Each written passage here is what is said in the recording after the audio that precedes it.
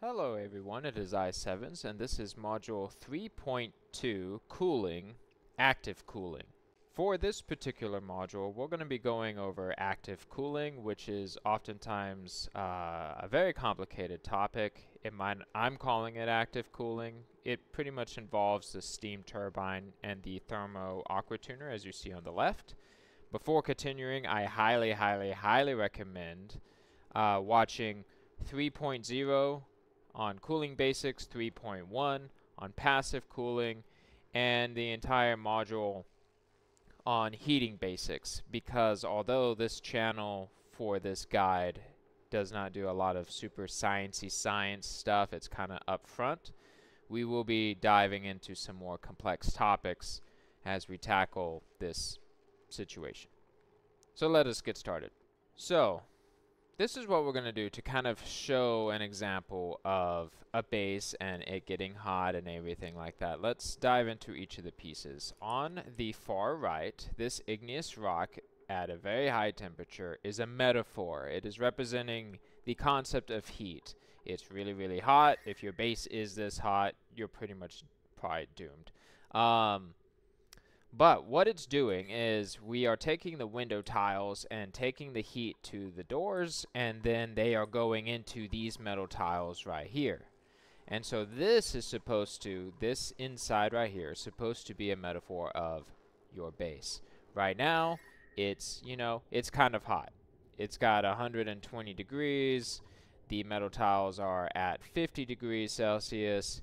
It's pretty hot. So you can ignore all of this on the right. The main thing to take away from this is right now we are in a situation where we need to cool down our base, as seen in this example right here.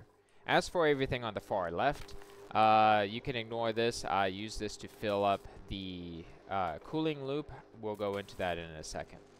So the main parts for creating what many Oni players will have to create is the Steam Turbine Thermo Aquatuner setup. First, you will need to create a room like this. The reason why is you're going to create a room that will need to be vacuumed out. I'm going to pause it real quick so I can really focus. You're going to create a room that is vacuumed out. You can do this by building the majority of the room, and it doesn't matter what gas is inside. And then you build a gas pump made out of steel. You then use insulated pipe, can be out of any material. I like using igneous rock, but it's fine. And then a gas vent right here. Personally, preference here. You get some automation, also made out of steel. I like being safe.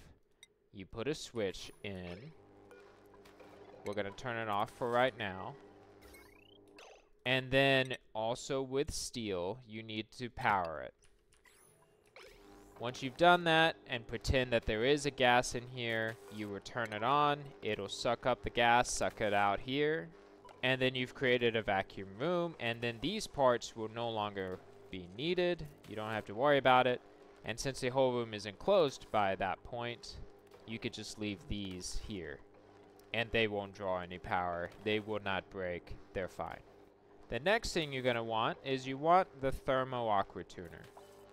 To keep things simple, we are going to assume that we are making this exact setup. There are other setups that might be able to work as well, but this is the most common setup.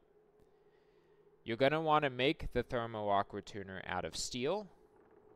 And the reason for this is this room gets pretty hot. So if we look over this right here, this adds 200 degrees Celsius to the overheat temperature, which basically means that when it's made out of steel, this Thermo Aquatuner will not break.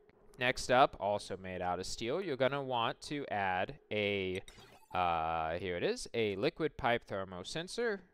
And then you're going to take that automation wire, also made out of steel, and connect it right up to the Aquatuner. The reason for this is you can control the temperature of the liquid that is in the pipes. We'll go over that in a second. And You could fiddle with the numbers, but basically this is how you cool the cooling loop. We talked about cooling loops in the previous modules, but basically you want to bring the pipe down, and this is where it gets weird. You're going to go across and then into the first port, and then down, and then to the left. And then you put a bridge there and a bridge there, with the starting points of the first bridge right here and then the other bridge right there. Then, starting from this point right here, you get your insulated liquid pipes and you go down one and then to the right one. It's very weird. I'm not going to explain it, but basically it helps the flow of liquid when this machine is running and when it's not. It then will lead into the place that you're trying to cool. For this case, it's all of these metal blocks going this way.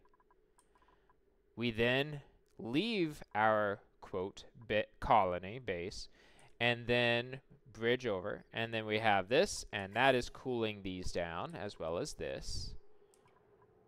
And then forget about this bridge. It then goes back down and starts all over again. Over time, your colony will heat up, and then by the time it gets here, it'll trigger the automation, triggering the Thermo Aquatuner. And the main point of the Thermo Aquatuner is this fact right here, that it cools it by minus 14 degrees Celsius. Next up, let's go over the steam turbine. I feel like this makes sense. So let's pretend that the Thermo Aquatuner, actually we can get this started. Now, the Thermo Aquatuner is active and it's running. And although it's not really showing it right now, it will eventually get hot. It'll heat up this water. You're going to want to put water in this room right here. I just put 500-ish kilograms, basically a whole good floor of it right here. There's probably more sciencey numbers, but a good floor of it right here. And what's going to happen is as the Thermo Aquatuner runs, it heats up this water, and then this water will then evaporate, turning into steam, and this whole room fills into steam. And then that's where the steam turbine comes into play.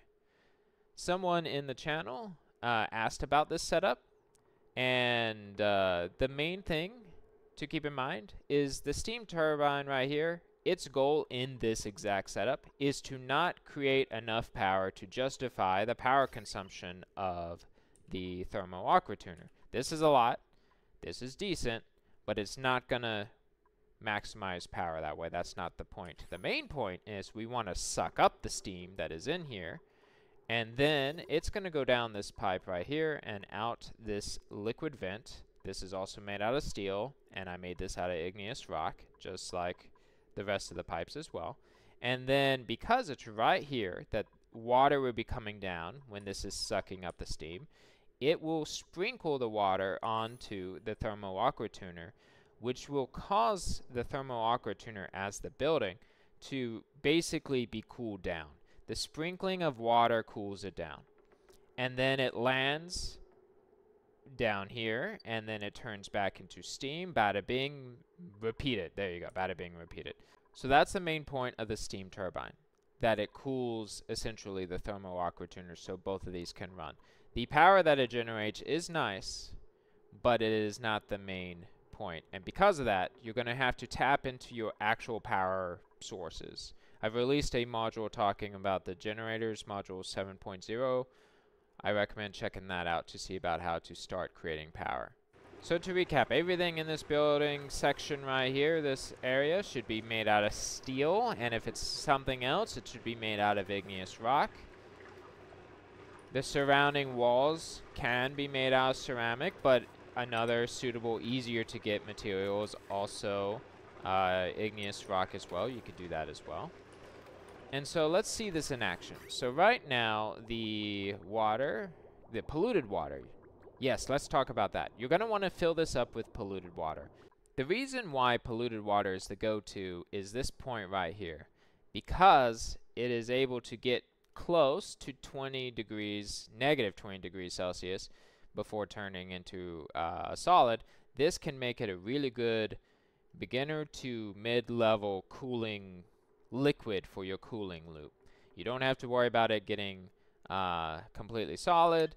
Just make sure that whatever you set this to, you subtract 14 from it, and then in that case it would be -4 degrees, so that's still fine. You could even do, let's say, -5 degrees, so then that would put it at -19 degrees Celsius, and you would still be good to go. It won't solidify in a case like that. So let's fast forward a little bit and see if this room can be filled with steam, so we can actually see what it looks like as it's cooling down these metal tiles.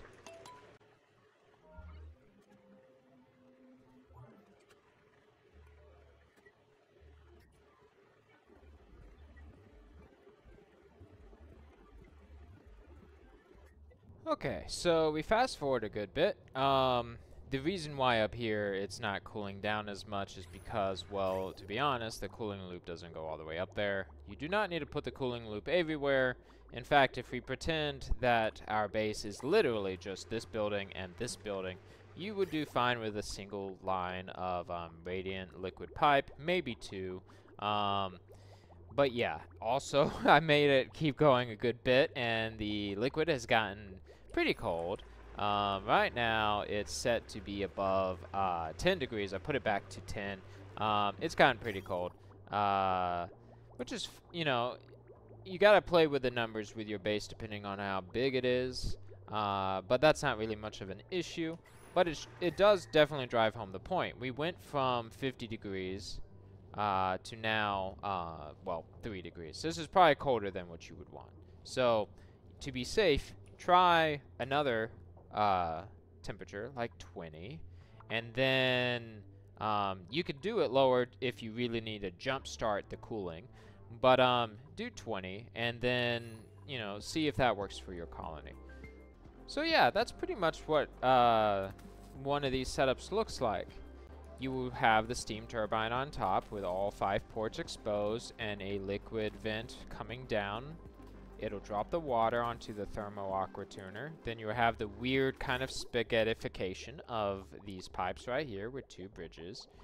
And you can even see it. It goes over here and then plop, and then it goes sometimes right there and plop, and there you go. It'll go around, it'll cool your base, and then it'll come back.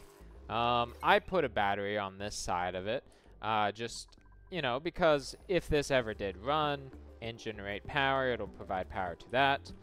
I use a transformer as well, and the reason for this is it makes it easier to, you know, put a pipe through here and into the Thermo Aquatuner rather than doing this setup right here.